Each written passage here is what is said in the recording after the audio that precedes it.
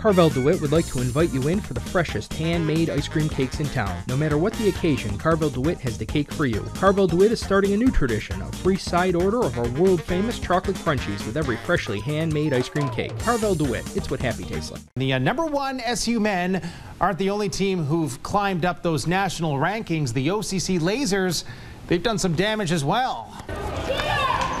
What a weekend to head into exam week with for the Lazers, easily taking care of Sullivan County on Saturday and then beating Roxbury on Sunday, who just happened to have been the #2 team in the country. Notice I said they were because the Lazers, as they check out their new arena on campus today, they've been bumped up to the #2 ranking to start the week. They are buzzing with excitement, 12-0 on the season so far, getting ready for a late December trip to Florida to take on some more tough teams and hoping to keep climbing that ladder.